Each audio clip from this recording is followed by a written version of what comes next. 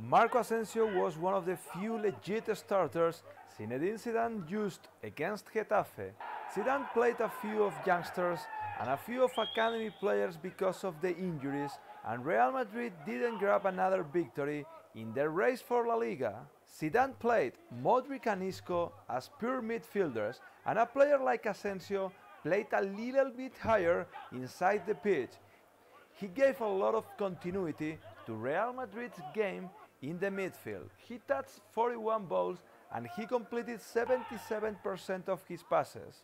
His role wasn't as a winger, but mainly as another player inside, trying to make combinations with Rodrigo and to establish passing lines to Modric and Isco. Despite not having true midfielders, Zidane tried to win that part of the pitch, and Asensio was key from the control standpoint. He was smart in the midfield, but he failed inside the box or near the box. He wasn't able to take Real Madrid to that final third, and he only touched one ball inside the box.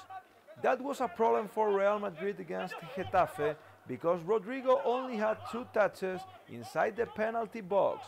Real Madrid didn't create any clear chances, and Getafe's goal, that never came, was a more realistic chance all night long.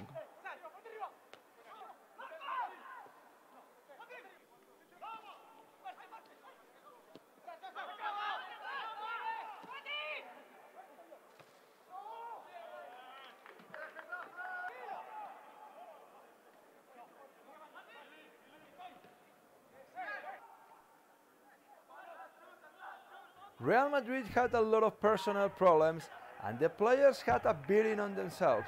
After the games against Liverpool and against Barcelona, Getafe outplayed them, and they set the bar for the rhythm of the game. Every Real Madrid player had to help to contain Bordalas's team. Set pieces have always been a factor since Bordalas took over in Getafe, and yesterday Marco Asensio tried his best to contain Getafe. Karim Benzema played for 25 minutes at Getafe, and Toni Kroos didn't play a single minute. Zidane's having problems to handle these key and veteran players because they've got a lot of minutes on their legs. The French player, the top scorer for this Real Madrid side, was a non-factor against Getafe. Getafe and the defenders of the blue team controlled Karim Benzema, who didn't touch a single ball inside the box. You could feel the desperation in Karim Benzema and in Real Madrid players. They had a point in Getafe, a good point according to Marcelo, but maybe not enough for their hopes of retaining La Liga.